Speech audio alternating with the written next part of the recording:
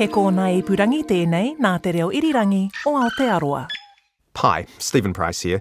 Just a warning, this podcast contains violence and quite a bit of bad language, so take care of yourself while you're listening. Hello? Yeah, g'day, Dave. Yeah. Paul Rivers here, how you doing? You good, mate? Paul Rivers is an architectural draftsman. David Lyttle hired him to draw up the plans for the house he was building, the house for Brett Hall up at Pitangi. But now, Brett has disappeared, and the police have been talking to both of them. So Paul calls up David Lyttle and records the conversation. It's possible he's been put up to this by the police. He tells David that about a month before he disappeared, Brett came to see him. He just turned up here one morning out of the blue, uninvited, didn't ring or anything first. And he just turned up and he fucking had it in for you, He was real unhappy with you. Why is that?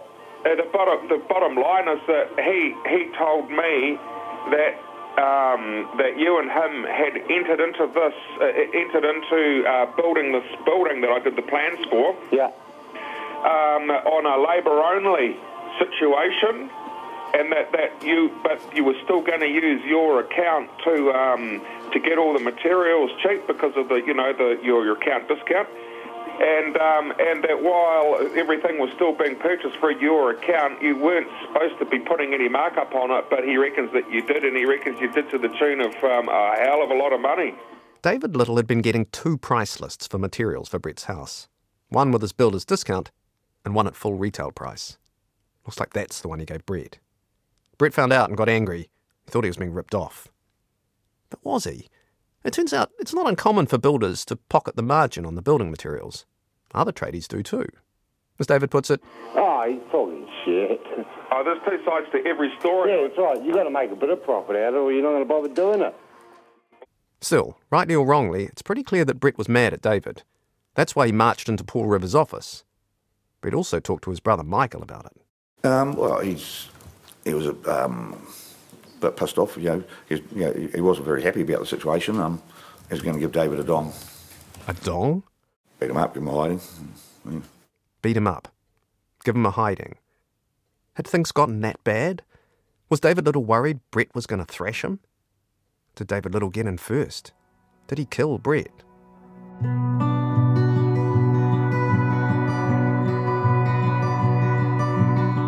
I'm Stephen Price, and this is Mr. Little Meets Mr. Big, the podcast about whether police can use a story to get to the truth about a murder.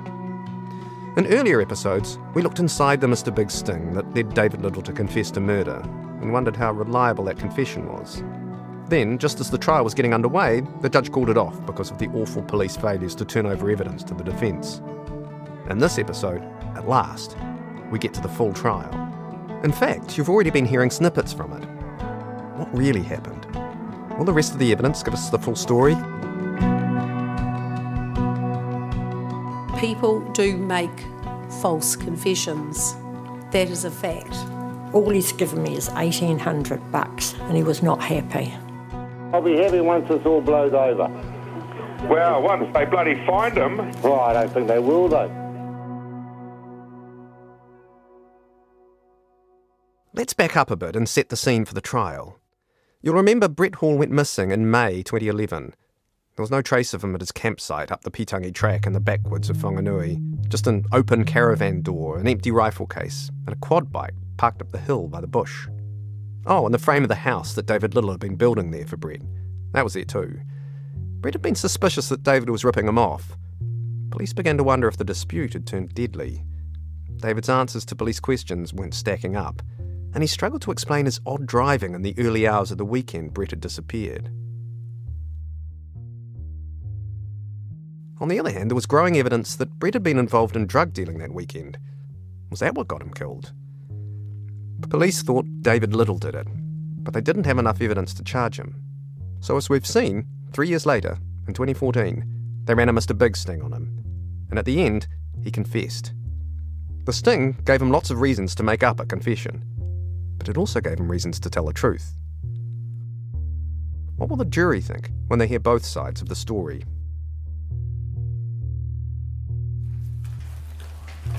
Mr. Lyttle, can you please stand?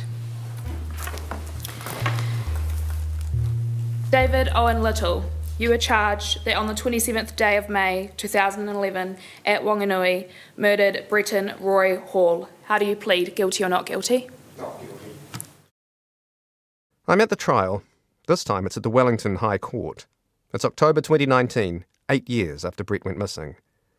David Lyttle's behind a glass screen, beside 2 corrections officers. The jury, 6 men and 6 women, sit in the jury box along the side wall. Justice Jill Mallon is at the raised bench at the front of the court. The lawyers for the Crown and the defence sit at tables in the middle, facing the judge. They're surrounded by rows of ring binders festooned with coloured post-its. They have little cups of water. The judge and the lawyers wear black gowns. Any blokes on the media bench, like me, have to wear ties. The atmosphere in the courtroom is thin, surgical. There are no windows. It's all business here. We're here to observe the drama of the trial, but there's a bigger story being told between the lines. It's about justice and how we reckon with it. We are dispassionate, serious, fair. Court is a kabuki of respect and civility. Language is formal. Jokes are rare. Outbursts are frowned on. It's as if we've had to leave our emotions at the door so they won't get in the way of our intense focus on the evidence. There are rules about what we're not allowed to take into account, like hearsay. But in the end, how we decide on guilt, on justice, is by a contest of stories. At the core of our system of justice is the rule that guilt must be proved beyond reasonable doubt. The judge explains that to the jury. But she also tells them to take special care when they look at David Lyttle's apparent confession at the end of the Mr. Big sting. It's a warning. It's as if the law doesn't trust the stories we tell ourselves about what confessions mean. People do make false confessions. That is a fact. Strange as it may seem, people do confess to something they actually haven't done. There are many proven examples around the world of it happening, and they have happened in relation to serious charges like this. The Crown prosecutor is Michelle Wilkinson-Smith. She has her story too. It's a story about a guilty man who should be punished. It's got to be a complete story, seamless, waterproof. She opens the case by asking the jury to think hard about some questions that are the Crown's main plot points. Who was the last person seen with Brett Hall? Who has been less than truthful about the guns at Pitangi?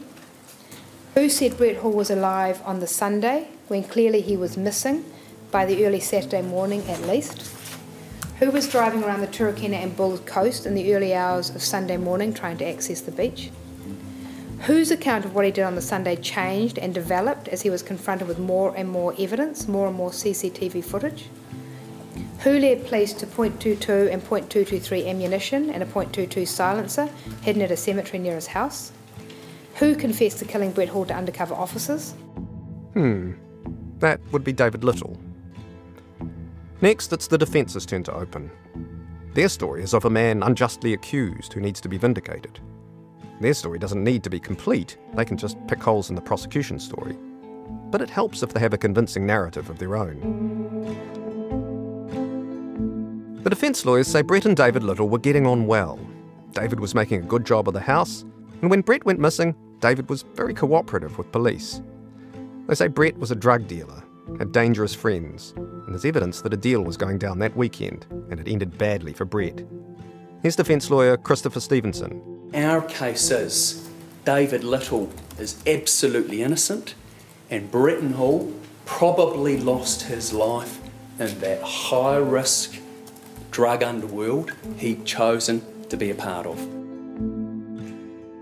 The theatre of the trial, with its scenes and subplots and multiple points of view, lasts 9.5 weeks. So my story's pretty selective. These are the bits that I think are important. Some of this is not in the order it happened at the trial, but I've arranged it so that it mostly follows an order of what happened at the time of Brett's disappearance.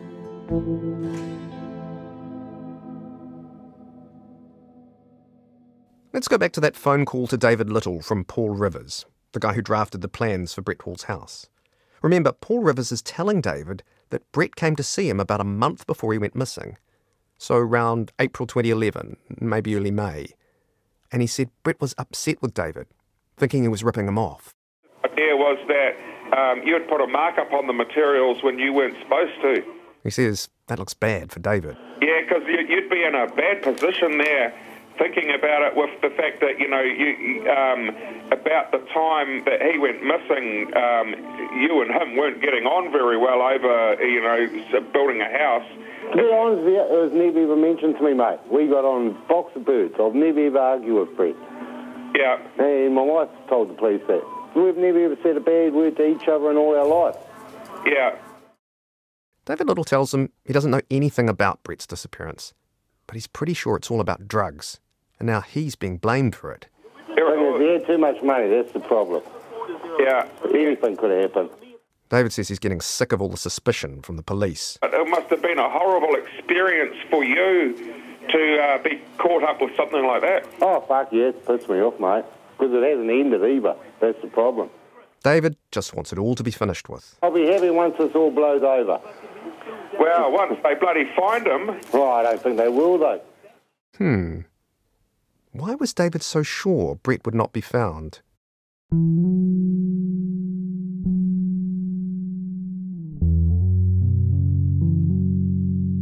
About a month before he disappeared, Brett was mad at David. He complained that he'd paid David a lot of money, but David was taking too long, ripping him off, not paying for materials. Brett started visiting the roofing and window suppliers himself. He told his brother he'd beat David up, get someone else to finish the job. Sometime around then, Brett calls David to a meeting at Brett's mother Lavona's house. Prosecutor Michelle Wilkinson-Smith asks her about it. What did Brett want? Well, he wanted the money back that he'd given Dave and hadn't yet been spent on the house, on buying materials. And what happened about that? Did he get any money from Mr. Lyttle? Dave left and he came back a little while later. Brett answered the door and he shut the door and came out to me and sort of held out his hand and he said, all he's given me is $1,800. He said, $1,800, and he was not happy. Later on, police found a note in Brett's handwriting that Brett may have written for David around the same time. It said, "Not paying any more money until house is built. I want you there when building inspector visits. Not paying any wages to anyone you bring up. Can come out of the money that I've paid you." If Brett was angry at David Lyttle over his building work, he wasn't the only one. Melanie Brown was having similar experiences with David in the same year, 2011. The Browns had hired David to put in a deck, shift a fireplace and build an extension. Melanie Brown said the deck and the fireplace went well, but it took David ages to get around to the extension. Then, she says, he asked for money for windows. And what did he tell you about what stage they were at? Well, first of all, we needed the deposit for them to be started to be made, and then later he asked for the rest of the money so that the windows could be picked up and ready to go. Did he tell you whether they were ready? Yes, he said they were ready, which is why I paid the rest of the window money to him. Did you ever see those windows? Never. They never turned up. It turned out David had been spending most of the money she gave him for windows and building materials on his family's living costs. Anyone who saw David's bank account wouldn't be surprised. His financial situation was dire. In May 2011, with work on the Browns extension and Brett's house still lined up, his own mortgage payments were bouncing. He'd taken money from both of them for windows that he hadn't bought. And in fact, I can tell you something that the jury never got to hear about. David Lyttle was convicted for fraud for deceiving the Browns. Was he doing the same thing to Brett? You can see the Crown's story coming together. David Lyttle was desperate. He was underwater financially. He'd been keeping afloat with payments from the Browns and Brett, money that should have been going on building materials. Brett found out, was getting angry. It was all coming to a head. There was a building inspection coming up for Brett's house, and the Crown said it was going to fail. Even if it passed, David would have to come up with the money for the windows, money he didn't have. Brett was known to have a temper. What would Brett do to him when he found out? Maybe it was better to get in first. That all looks pretty bad for David Lyttle, but the defence tell the story differently. Sure, there were delays with the building projects. David was recovering from a serious shoulder injury. He had surgery early in 2011. He was getting ACC and was on doctor's orders to keep his workload light. Yes, Brett made David repay some of the money he'd given David for materials, and he also picked up and paid for some materials himself. But that didn't mean David was keeping all his money. Far from it. He bought the timber, the flooring, the cladding. Here's a worker from Bunnings telling defence lawyer Elizabeth Hall he remembers David buying building supplies for Brett's house. I remember him bringing in $10,000 in 20s to pay for a large order we had for him. And did you see the money? Yep. And what did it look like to you? Big stack of green notes, like a big brick. And what was that for? That was for an order I believe we were delivering to him for the hunting hut. The hunting hut. That was Brett's house at Pitangi. Now, it's true that David was spending some of Brett's materials money on his living expenses, same as he was for the Browns. And he may well have lied to them about this. But, and here's the thing, he says he was never trying to go back on his promises. He told the police the deal was the deal. He always meant to do the work, finish the job, buy the materials, find the money somewhere. He knew that was his obligation. He wasn't duping them into giving him money for things he was never going to buy. It's just that the money went into his account and money for his family's living expenses came out. Things got tight, but he still knew he had to finish the job. The deal was the deal. Remember that fraud conviction I told you about? For ripping off the Browns? David Lyttle appealed. And at the heart of his appeal was that exact point. He wasn't deceiving the Browns because he always intended that the deal was the deal. And the judge agreed. She found that maybe David did genuinely believe he could use the money as he saw fit, as long as he ultimately did the work for the agreed price. She said it wasn't clear he was being criminally dishonest. She overturned the conviction. So, maybe that's what he was doing with Brett too. Doesn't seem like a big stretch. David Lyttle would not be the first tradesman who tried to bluster his way through a financial jam on the expectation of money from future jobs. So what was the deal between Brett and David? The best evidence seems to be another handwritten note found in Brett's possessions. It shows that David was to build the house for $70,000 all up, including building materials. On the note, money that Brett was giving David for materials was being subtracted off the $70,000. David was to get the balance at the end for his labour. As the judge said later, that's a pretty good deal for Brett. If you think about it, that means it doesn't really matter what David was charging Brett for materials. If David was pocketing the markup now, that just meant there'd be less of the $70,000 left for him at the end.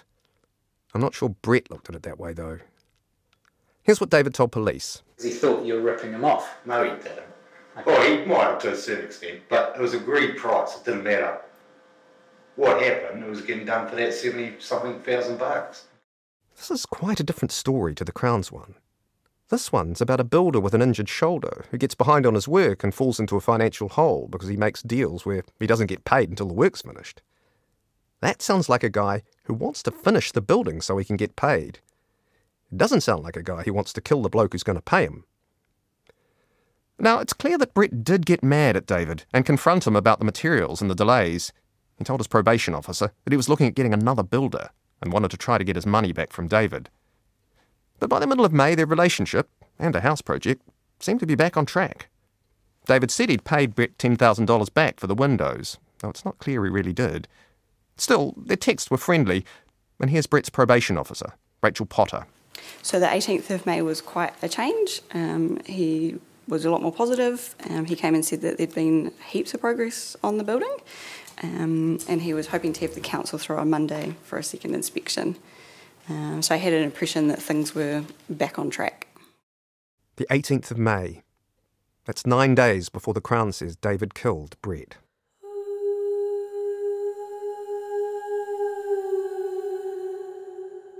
Before we get to the crucial few days when Brett disappeared, there are a few things the Crown wants us to know about him. Early on in the trial, we learn about Brett and his lifestyle from his family, his mother, his brother, and his son. As we'll see, it's his son Damien whose evidence is the most important. Damien's in his 20s, sports a dark beard and wears tidy jeans and a puffy jacket.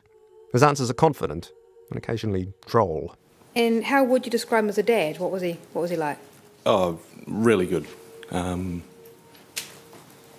Yeah, well, the only one I ever had. He was great.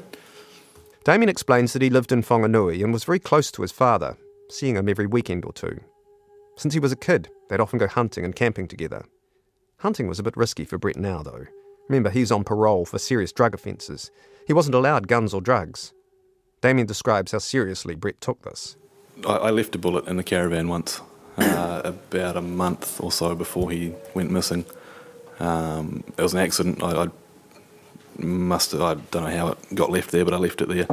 And he came into town to my house, and he handed me the bullet with a dad face, saying that they could put him back inside. He said if he gets caught with that up there, he'll go back to jail. And yeah, sternly told me to sort it out, don't do it again.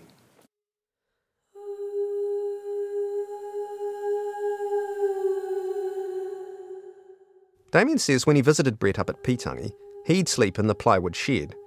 Brett would be in the caravan beside it. They'd cook on a little gas stove or sometimes on the campfire.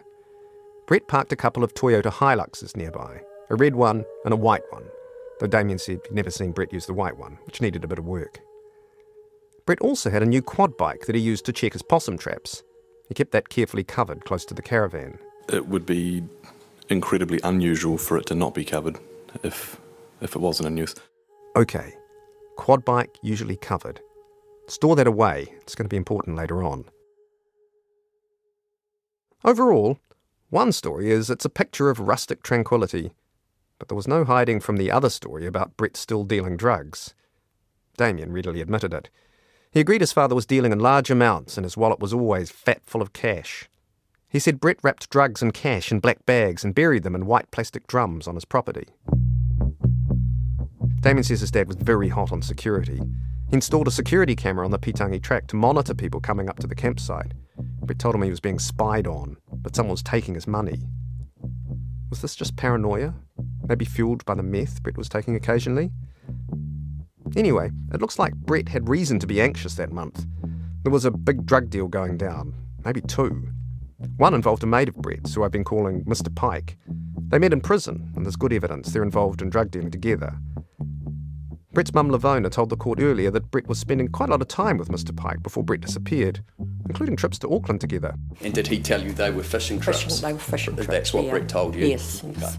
I don't think I'm going out on a limb in suggesting that fishing was probably not the main point of those trips.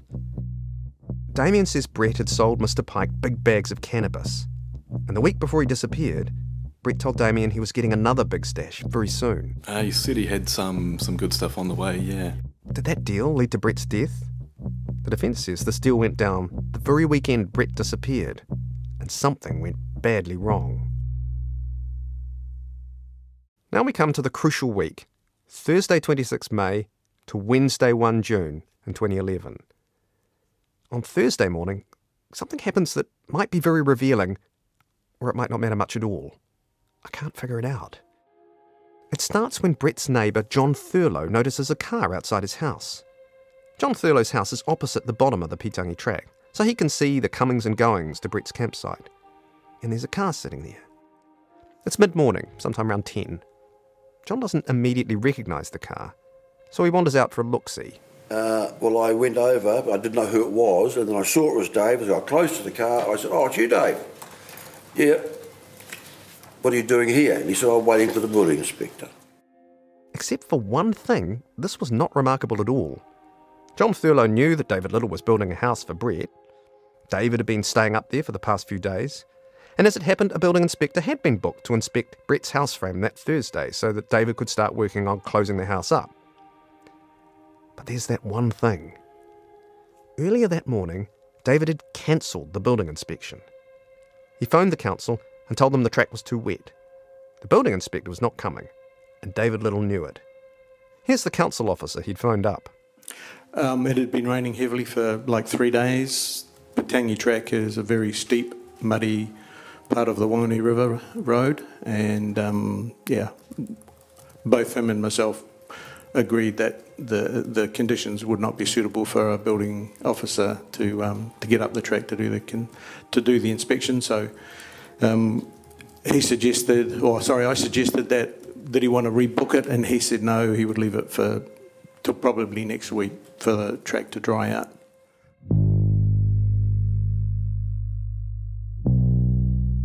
Was David lying to John Thurlow? If so, what was he trying to hide? He told police in a video interview that's not how he remembered their conversation. Yeah, I don't actually recall saying that, so I can't see a reason why I would. So I was off into town to do my bits and pieces. He says he had a chat to John Thurlow, then drove off into town. He only stopped briefly. Long enough to tell him. Oh yeah, I always have to talk to John, I said, yeah. But long enough to tell him that the reason you were there was that you were waiting for the building inspector. Yeah, I'd say he's just taken it the wrong way. Well, it's true that David did head off into town, and he insisted to police that Brett knew he'd cancelled the inspection. Did John Thurlow get it wrong? Here's Christopher Stevenson's cross-examination. And am I right that the two of you discussed the bad weather, that it had been rubbish, it had been raining? Do you recall that? A rural conversation on the side of the road, probably we did discuss the bad weather. And that was the gist of the conversation, bad weather, and there was going to be a wait on some building inspection. That was the guts of it, wasn't it? Inspector, yes. Yeah. Notice how Christopher Stevenson subtly shifts ground. Bad weather, and there was going to be a wait on some building inspection. Maybe that's how the conversation went. That dang weather was causing more delays. Now the inspection couldn't even take place. They'd have to wait some more. That version of the conversation, which is still about weather and waiting and the inspection, doesn't involve David saying he's waiting right then for a building inspector. And John Thurlow readily admits that the conversation was 8 years ago and he didn't pay special attention to it at the time. Still, John Thurlow was sticking to his story. David told him he was waiting for the building inspector. What's more, later on a police officer said David talked to the police about the building inspector. He'd said to us that the building inspector was supposed to come up to inspect something on the house on Thursday, but he didn't turn up. Mr. Lyttle said it was too wet for the inspector and he didn't arrive. Didn't arrive? That doesn't sound like what you'd say if you cancelled an inspection. But it does sound a bit like what John Thurlow says David told him, which again looks like he's hiding something. Still, David did tell police later that he'd cancelled the inspection. But if David Lyttle lied to John Thurlow about waiting for the inspector, why? The Crown says he must have been lying to Brett as well. He must have told Brett that the inspector never turned up. Was David worried the house was going to fail the inspection because his work was so shoddy? Was he worried that Brett would get mad at him? This doesn't seem very likely. I won't wade through all the evidence about the quality of the building, but the upshot was that it was in good shape. Only needed a couple of very minor tweaks to pass inspection. Jobs that would only take about an hour. So maybe David was worried that it would pass the building inspection and he'd have to come up with the money for the windows, which was the next stage of construction. That's more likely, but putting the inspection off for a week wasn't going to buy him much time. And what if Brett phoned the council to complain and found out that his own builder had cancelled the inspection? How much trouble would David be in then? Or was David worried that the inspector would come up and stumble on him killing Brett? But he didn't kill Brett, on the Thursday anyway. John Thurlow saw Brett and David at the campsite happily together the following morning, the Friday.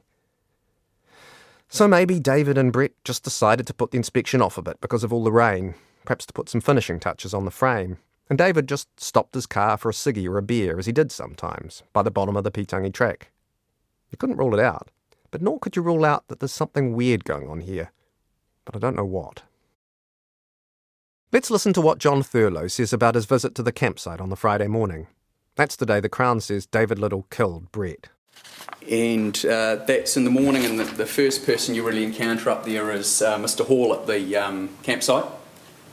Yes. Yep.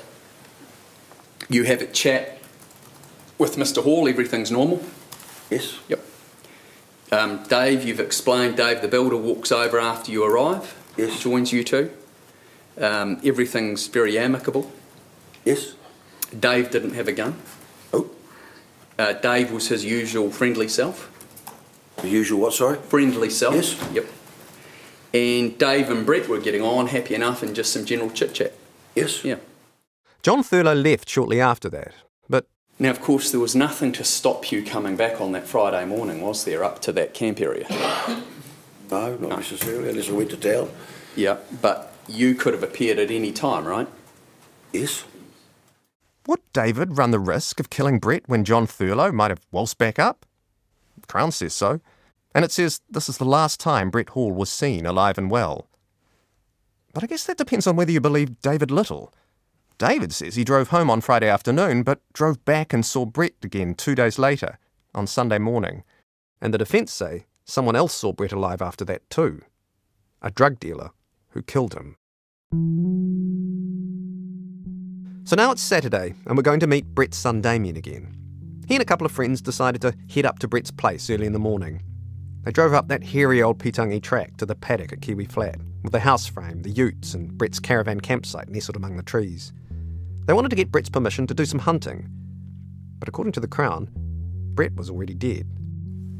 When you got up to the campsite at Pitangi that Saturday morning, what did you find? We found the campsite in a bizarre state. The door to Dad's new plywood shed was open. The caravan door was open. He wasn't there, and the quad bike was gone. Damien looked in the caravan. Was Brett there? Obviously he wasn't. There was a gun bag on the floor, which was an empty gun bag. It was the only thing out of character I think I noticed. Had you seen that gun bag before? No, I hadn't. Damien noticed the ashes were mounted really high over the campfire. So I put my hand over it, and it was really cold, stone cold, so that told me that Dad, well, he hadn't had a fire that morning. He probably didn't cook dinner there the night before. The reason for that actually is because of the manuka firewood that he burnt. It burns for a long, long time. It stays hot for a long time. So Damien and his friends split up to look for Brett. They took separate tracks, and Damien rode Brett's motorcycle. There was no sign of him. By 9 a.m, Damien was starting to get worried. But then Josh started yelling out that he could see Dad's quad bike up on the hill. And he pointed up to it, and I could see it as well, and in a hill that we'd never been up before, so I hadn't thought to look there. The quad bike was parked on the top of a steep track, fairly close to the campsite, though you couldn't see it from there. At the trial, they called it the zigzag track. Yeah, but we'd located the quad bike, so I was feeling heaps better. I thought he's just off. Heck, I didn't know what he was doing, but the quad was there. To me, that was a sign that he was all right, so I felt a lot better, and we more or less packed up and left. Still, you have to wonder about this. Would Brett really have left his caravan open with a gun bag on the floor? Under his parole rules, he wasn't allowed guns, so this was evidence of a parole breach. Did Brett really go hunting? Or was all this staged to look like he'd gone hunting? If so, who did it?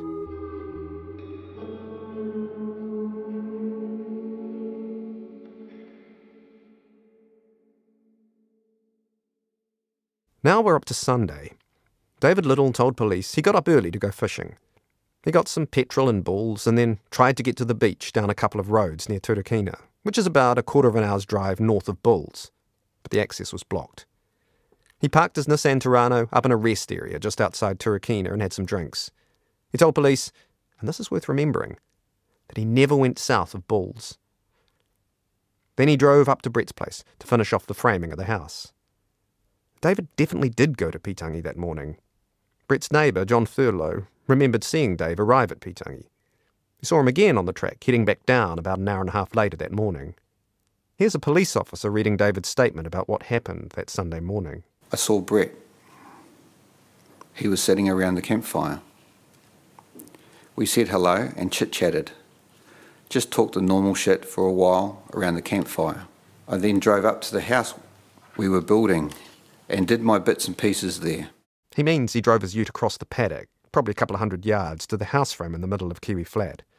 After doing some work, he says he drove back across the field and had a cup of tea with Brett. I saw Brett's quad bike parked between the fence and the track where it normally is. But it had been backed into its park, facing forwards towards the camp, rather than how it normally was.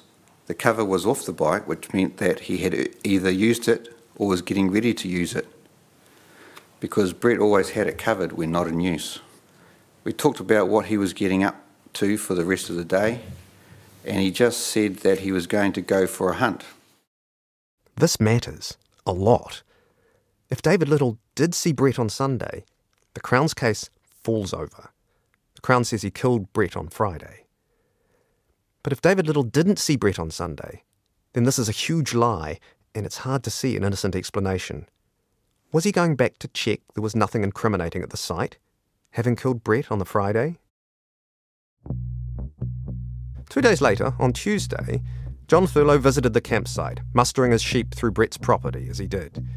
He didn't see Brett, but he did see something unusual by Brett's red Hilux. So as I drove the sheep around the front of the vehicle, there was a possum in a trap, still alive, by the front of the vehicle, and that just a bit, that's unusual. Why is that unusual? Well, mostly because people who do trapping and stuff like that like to get out and kill the possum or whatever as quickly as possible, and I would have imagined that Brett was experienced in that kind of stuff, and that would have been what he would have done. He also noticed some ashes in an unusual place, spread out on a piece of corrugated iron. Had you ever seen ashes on iron like that before up at the campsite? No. John Thurlow went back again a couple of times that evening, but nothing had changed. All right. Was the possum still there? Possum was still there. Like Damien did on Saturday, he checked the caravan, found the door open and a gun bag inside, but no sign of Brett. He also checked the fireplace and found it very cold, and the quad bike was gone. Well, I thought, well, something's not right here, so I shot the possum. And he went home and called the police.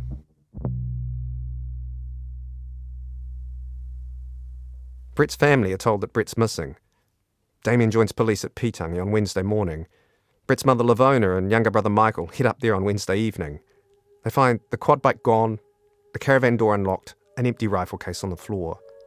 Michelle Wilkinson-Smith asks Damien how it looks compared to when he visited on the Saturday when he couldn't find his father. Very similar from memory. Was the gun bag in the same position? I would say it was there. It was in a very obvious position.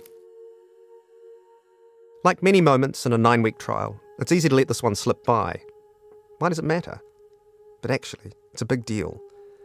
If the caravan and the campsite looked the same on Wednesday as it did when Damien visited 4 days earlier on Saturday, it's hard to think that Brett went back there after Damien's visit.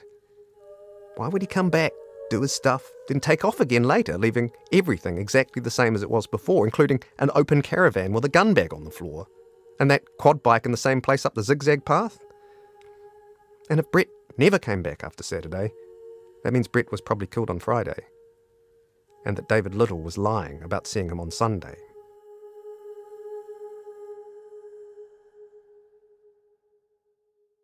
Still, there were some things that looked a bit different from when Damien visited on Saturday. One was those ashes on the corrugated iron, which Damien hadn't seen on Saturday, but which John Thurlow saw a couple of days later. Michael Hall says he saw them too. Had someone been sifting through the ash, maybe to check that there were no telltale remnants? What had been burned? As ever, there's another story you can tell about the ashes.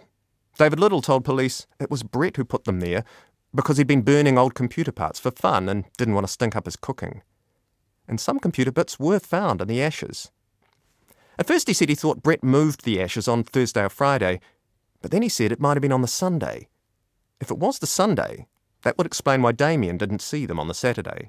Had you ever seen ash spread out like that before at the Pitangi farm? No, Brett kept his campsite very clean and tidy. The ash was in the way, so Michael tipped it along the fence line. And there was another thing that stood out when Lavona and Michael first arrived at the campsite. Mum and I both noticed there were 4 chairs out when we got up there.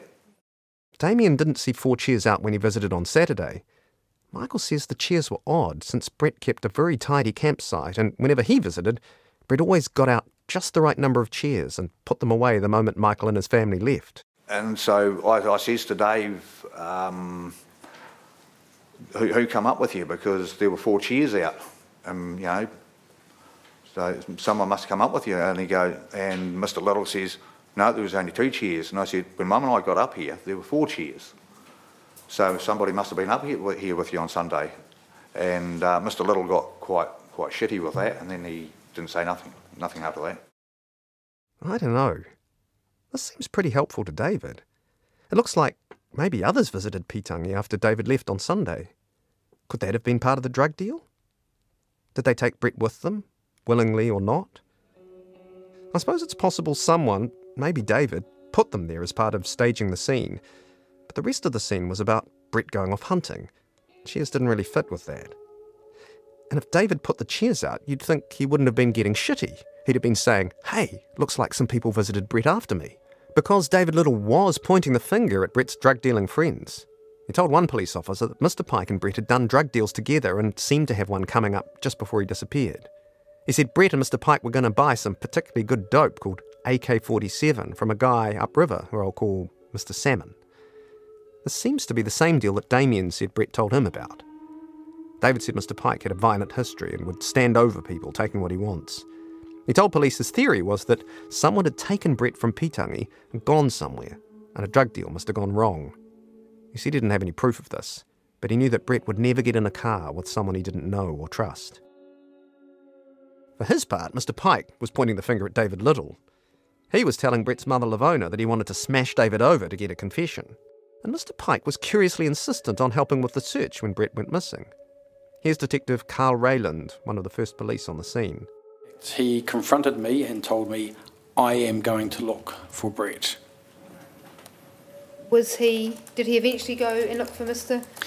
No, I told him we have searchers in the area and we didn't want him to go in and muck up what we were doing. He said, "I'm going in an assertive way," and I confronted him and said, "If you attempt to even begin searching, I'll arrest you."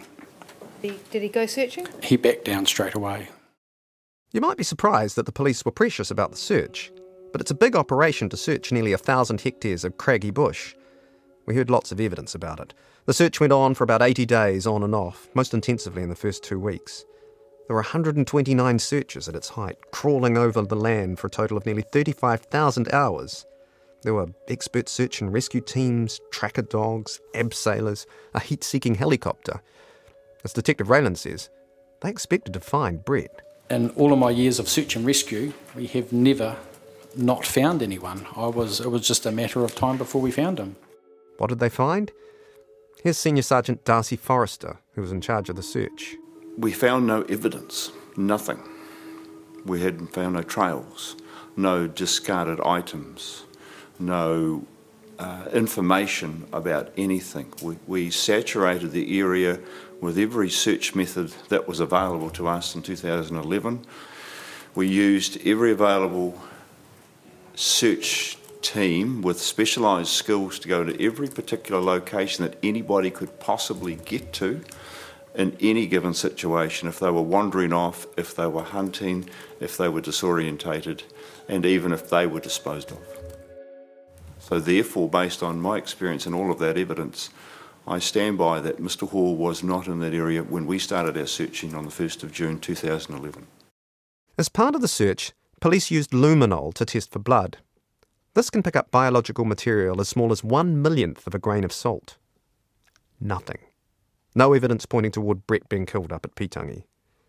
A police dog handler did stumble across a buried bucket containing drugs and $14,000 in cash that Brett had probably put there. But that's all.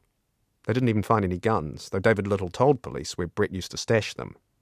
Here's a police officer reading a statement David gave him that first week of the search. Brett had 2 firearms. One was a .22, the other was a .223. Brett used to shoot goats and sometimes a deer. Brett used to keep the guns by the long drop. I have showed the police where that is. It's just down a steep bank a little along from the campsite. I did not see the guns on the Sunday when I was there.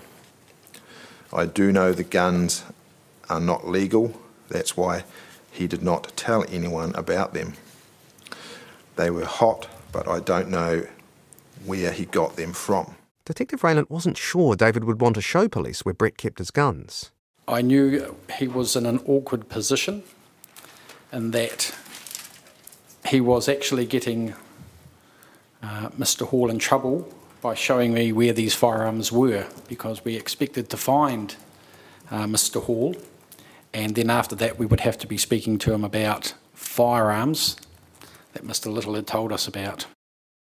This was a breach of Brett's parole conditions, remember. Could have put him back in jail. I was concerned that Mr. Lyttle would get in trouble with the family if they found out he had told us. So what did you do? I took Mr. Lyttle aside We were still within view of the family who was sitting around the barbecue or around the caravan, and I did that deliberately so I was out of earshot, and I very quietly said to Mr. Lyttle, "Could you take me to where the firearms were?"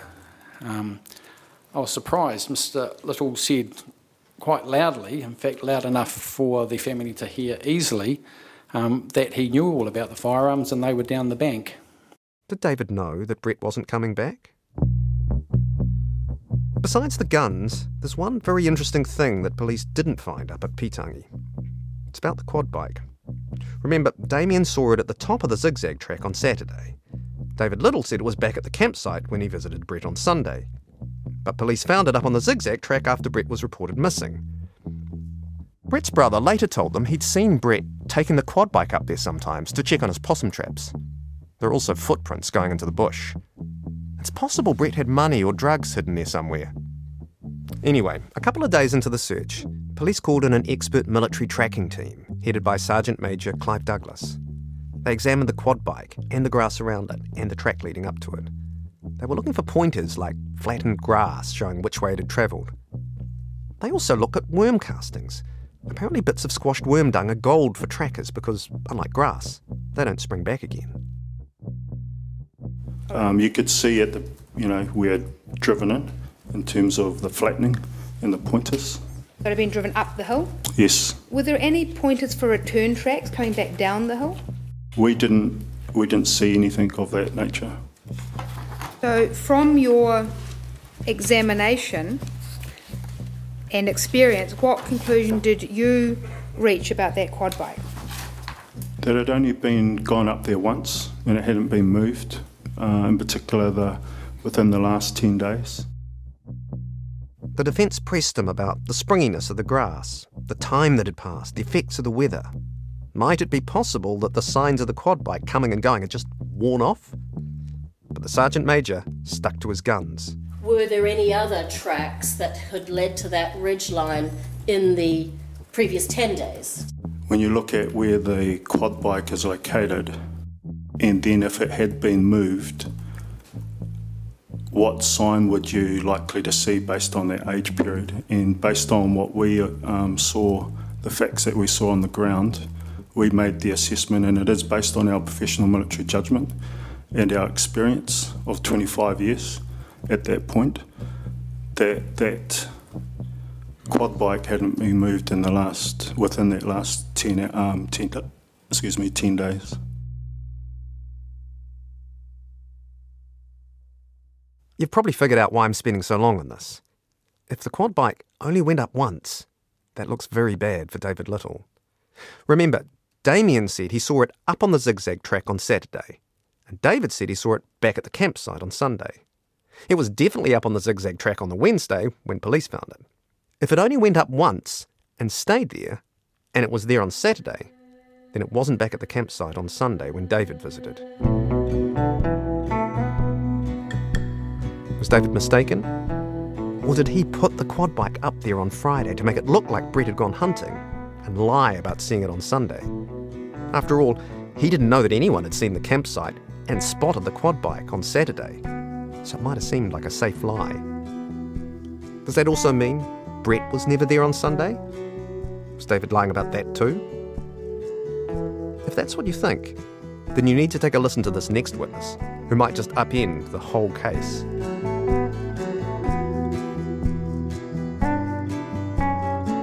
Mr. Lyttle Meets Mr. Big is an RNZ production, written and presented by me, Stephen Price, with support from Victoria University of Wellington and the Michael and Suzanne Boren Foundation. Justin Gregory and Katie Gossett are the executive producers. Tim Watkin is the executive producer of podcasts and series for RNZ. Thanks to sound engineers Blair Stagpool, Phil Benge, Mark Chesterman, Rangi Powick and William Saunders. Jeremy Ansell and Steve Burridge are the Auckland and Wellington operations team leaders. Music composed and performed by Ebony Lamb and Graham Antler. Images by Ebony Lamb. Artwork and design by Jared Bishop and RNZ. You can listen and follow all RNZ podcasts at Apple, Spotify, or wherever you get your podcasts.